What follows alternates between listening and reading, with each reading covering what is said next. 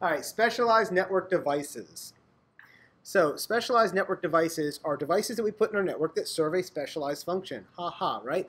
But yeah, there's more than just our routers and our switches and our servers and our clients in our networks. We have specialized devices as well. These devices are used either to give us more usability, better performance, or more security.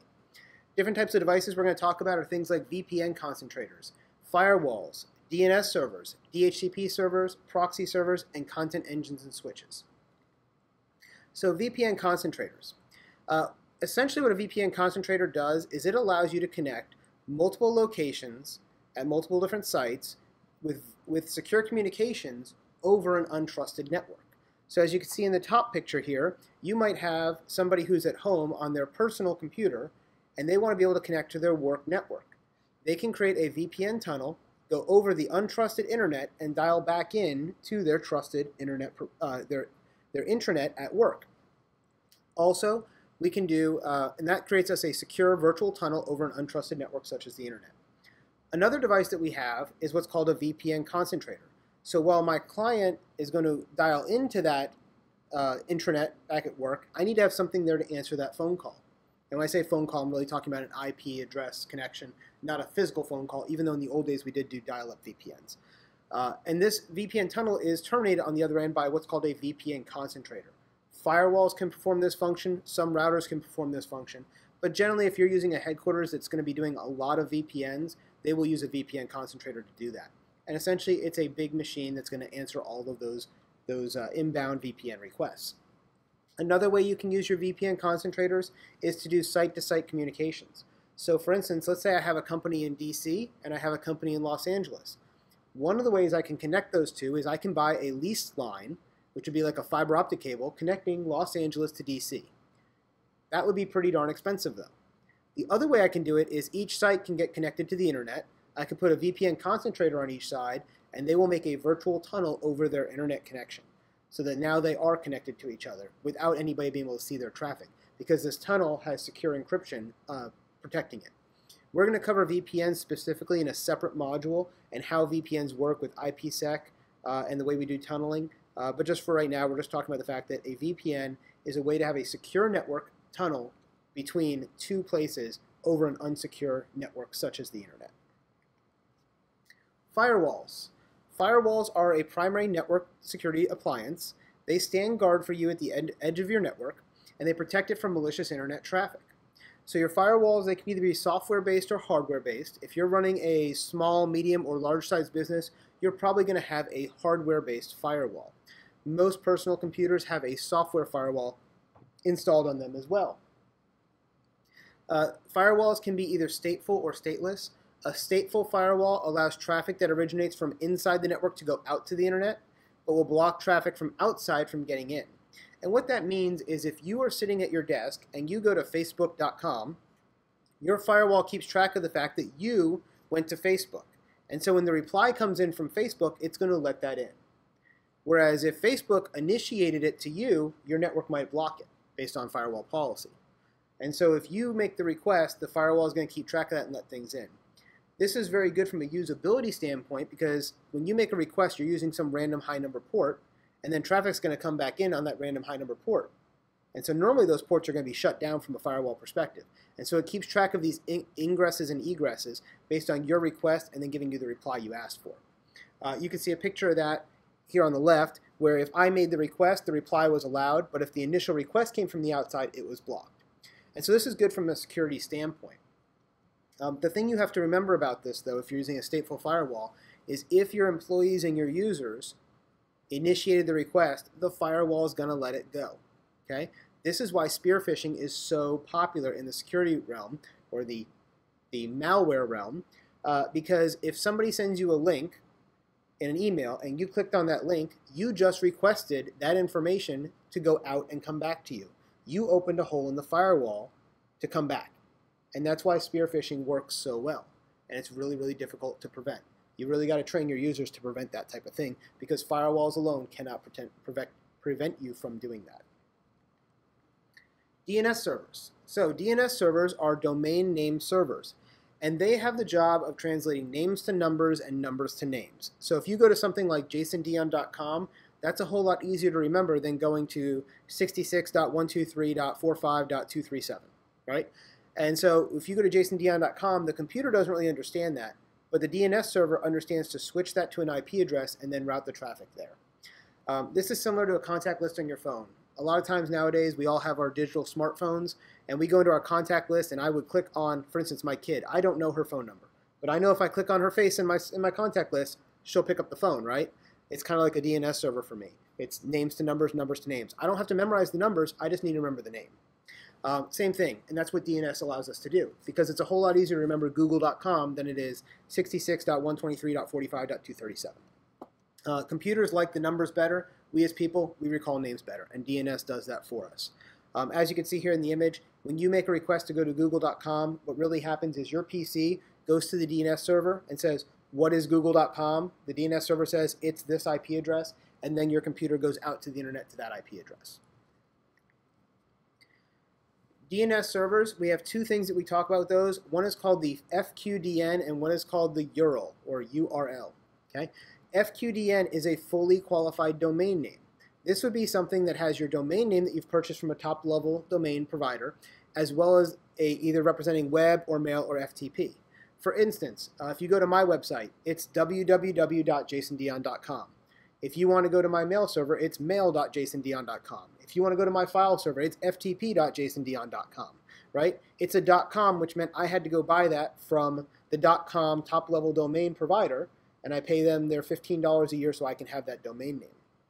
Now, when you talk about a URL, or a Uniform Resource Locator, we take that fully qualified domain name and we append to the front of it, or prepend, the way we're going to access that data. So for instance, you can go to http://www.jasondion.com and get to my non-secure public-facing website. If you go to HTTPS, that means you want to access it securely. That way you can process your credit card payment on there. You would put that in there instead, https://www.jasondion.com. If you want to get to my file server, you would use ftp:// whatever it is, right? If you're going to use an Apple file server, it's like afp://. So that front part tells you how you're going to access it. In the old days, you had to actually put that into your web browser. For about the last 20 years, though, all browsers by default understand that if you just put in jasondion.com or www.jasondion.com, what you really mean is http://www.jasondion.com. And so it adds that for you even though you didn't ask them to. Okay. Where it really becomes important is if you want to make sure you go to a secure site, you need to make sure you have the S in there, HTTPS, to get to the secure site. There's lots of different top-level domains. I have 3 of them shown here on the board. We have .com, .mil, .edu. There's a lot of other ones out there now. There's .org, there's .net, there's .xxx, .us, all the different country codes.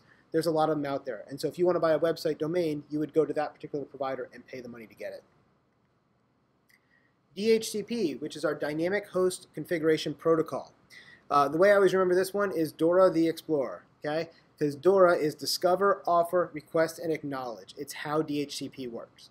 What DHCP allows us to do is it allows us to dynamically configure our hosts with their IP address information. In the old days, we had to actually go to every client and manually configure it, which is what we call statically assigning it, to communicate. So I'd have to go to your computer and give it its IP address, its subnet mask, its gateway, and its DNS server.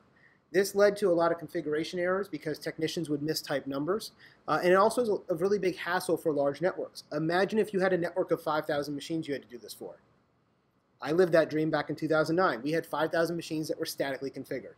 It was a nightmare. Every time you went to do some change and the technician brought a new computer out, he had to make sure that IP address wasn't used in one of the 5,000 previous ones. Otherwise, you have conflicts. DHCP is a lot easier. You give the DHCP server what's called a scope, which might be, let's say I'm going to give it 50 IPs to use. They're going to use 192.168.1.2 through 1.51. And if I tell it to use those, it'll start handing them out. First person who requests one gets the first one. Second person gets .3. Third person gets .4. And we just keep handing them out. And it keeps track of all that for you. So it automates the whole process for you, and it is supported by most network devices out there. Key elements assigned through your DHCP are your IP address, your subnet mask, your default gateway, and your DNS server addresses. Those are the 4 things that computers need to be able to get online. And the way this works is when a PC wants to get an IP, it comes on and it does a discover request. The DHCP server then gives it an offer back. Step 3 is your PC then says, I request the offer that you gave me. So I agree that I want that IP. And the fourth one is the DHCP server acknowledges that that PC now has that IP address and it is now his. The DHCP then gives it what's called a lease. And that lease can be configured by the administrator. Typically, it's 3 days, 7 days, or 30 days. And so what happens is if you have a 3-day lease, after 3 days is up, the DHCP server will go back to the computer and say, hey, do you still need that IP address I gave you? And if it says yes, it keeps it for another 3 days. It renews it. If it says no, it just takes it back. Or if it can't get a hold of it, it just takes it back. Which is fine, because then when the PC comes online again, it will request a new one and get a new IP. Because it doesn't need the same IP all the time as a client. It just needs an IP to use.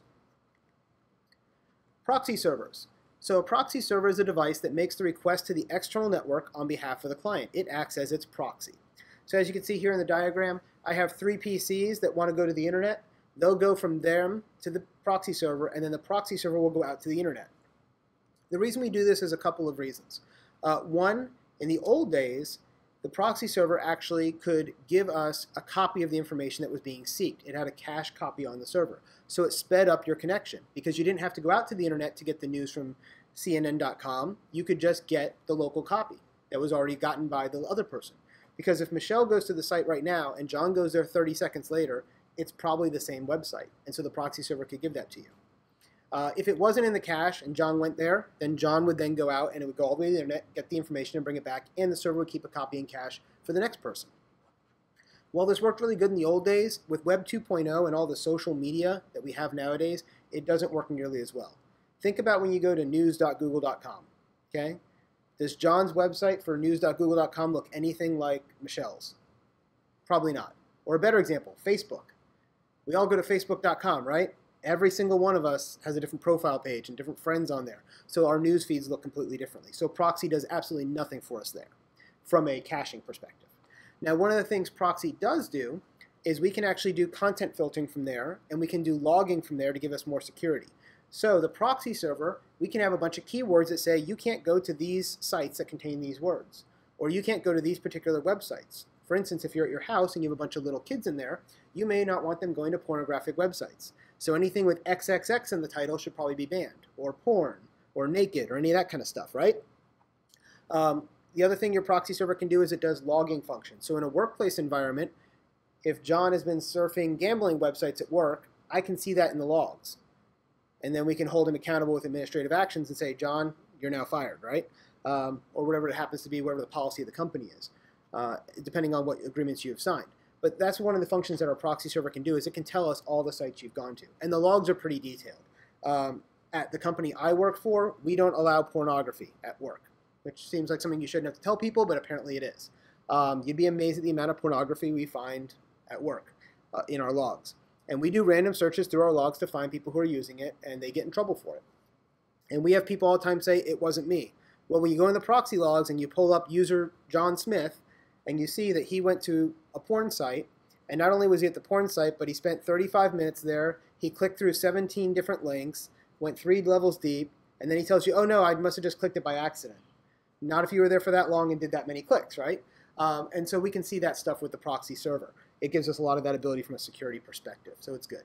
The other thing that a proxy server does is it prevents other people from mapping out your network well. And what I mean by that is attackers will sometimes come in and start scanning your network to find out how many clients you have and enumerate what your network looks like from the outside. A proxy server can help prevent that because they're going to see the proxy server. They're not going to see everything behind the proxy server. So in this network, you would see 1 machine, not 3 machines, right? And that's another benefit. So how does our proxy server function? Well, my PC makes a request to the proxy server and says, hey, I want to go to google.com. That server then forwards that request out to the internet if there's not a local copy, gets the information, and then passes it back to the PC that was requested. It makes a log of it, so it knows what time you did it, how long you were there, how many levels deep you went. And again, if it has a local copy, it'll give you that as well, which will save you some bandwidth on your WAN link. Caching engines. So some people are what we call a geographically dispersed user or a limited bandwidth user, okay? And if you have a site like that, you may want to use a content engine to overcome it.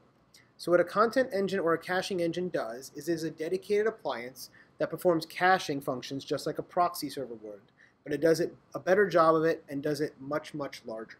Okay? So for instance, in our example here, I have the headquarters and I have a branch office. Let's say I have a branch office in the middle of rural North Carolina, where the fastest internet connection they have is maybe a 1 megabit per second connection for the whole office, right? That is not a very fast connection. And a lot of things we do nowadays, like if we're teaching, we might have a lot of video content that the students need to see. With that 1 megabit per second connection, they're not going to be able to get that content downloaded fast enough for all the students. So what we can do is we can put a content engine there, and the data will sync from our server to the content engine. And now when the users in that branch office are trying to see that content, they'll go locally to the content engine inside their building and never use the WAN link to get to it. So it saves us a whole lot of bandwidth. And what ends up happening is usually in off times, like in overnights when everyone's sleeping, all the new data will be pushed to that content engine, so it will constantly get new data. For instance, I work with the US Navy, and on their ships they have content engines which has tons of video and lessons that they have, electronic learning lessons, on a local server that is pushed to overnight while everybody's sleeping. And that way, because they're relying on a satellite link, which is a very small bandwidth pipe, their users don't have to go out to YouTube to go watch the video. They can just do it locally on that machine. So that's a real big benefit of content engines. It takes away the need to use your WAN link as much and uses a lot of the stuff locally. All your request and reply go straight inside the building, as you can see here, from the PC to the content engine and back. Content switches. They are known as load balancers, and what they do is they're going to distribute your incoming requests across a variety of servers in the server farm. This is where you got to think about these big companies like Google and Amazon and Microsoft. They have very high demands on their servers and lots of users trying to access them at once. A single piece of hardware is not going to be able to accomplish all that, so that's where we use a content switch. So what happens is, as somebody comes into Google, it will then say, okay, this user goes to server 1, this user goes to server 2, this user goes to server 3, and it keeps handing out those requests to make sure no single server gets overwhelmed by all the requests. And that is our specialized network devices.